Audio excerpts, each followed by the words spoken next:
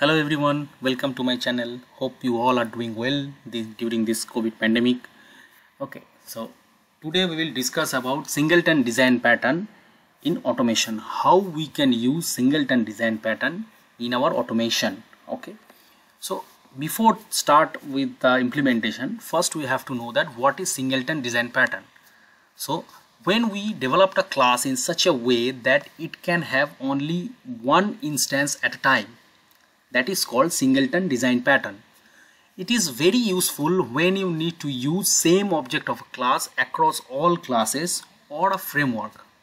Singleton class must return the same instance again and again if it is already initiated. So it should not create another object. It will return the same instance again and again.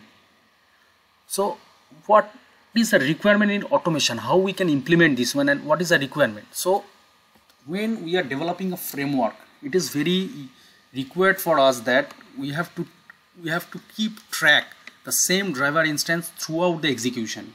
Okay, because in the framework there are multiple classes are there. In the multiple classes we have to write the automation code, but we need the same driver instance throughout the all classes.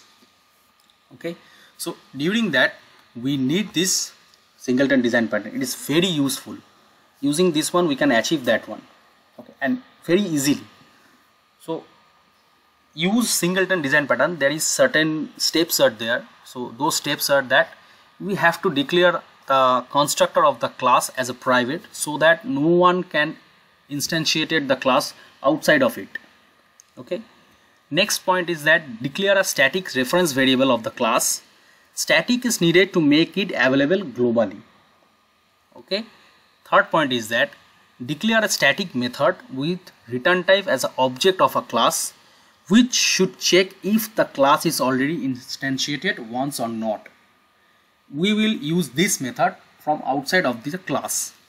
Okay, and also we can use this one for, already I have told that to keep track of same driver instance throughout the execution. Otherwise we can use this singleton design pattern for database connectivity, to load external files like properties, Excel, etc. So that once, rather than loading again and again, to use logger also we can use the singleton design pattern. Okay, this is all about. So let's start with the coding, how we can implement that. This is the implementation of singleton design pattern. I am using Appium driver for example. So I have already told that to use singleton design pattern there are certain steps are there. So first step is that declaring constructor as a private to restrict object creation outside of the class. So I am making the constructor as a private. Second is that declare a static reference variable of the class here. And third one is that declare a static method with return type as object of this class, which should check if the class is already initiated once, instantiated once or not. So here I am checking this one, it is already present or not. If it is null, so it will create a object of this class, otherwise it will say that the driver is already initialized. Okay, inside the constructor what I am doing, that I am just declaring the capabilities and I am creating the initializing the Android Appium driver, okay, as an example. Okay, and also I have created another public method which will return the driver object. Okay,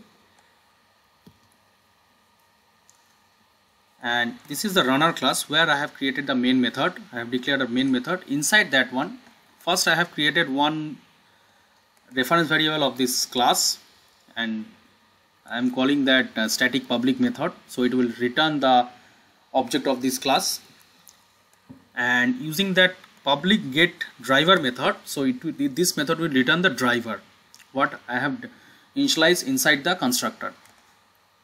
And second also I have created taking another reference variable, also I am calling this method again. So it will give us a result that if it is already initialized, then it will return the same object of this class. Okay, so let's run this class.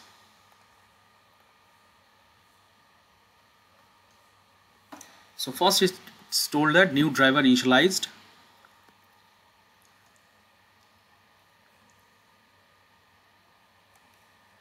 So I can see in this class, so here it will check first that if it is null. See, so why it is printing 2 times?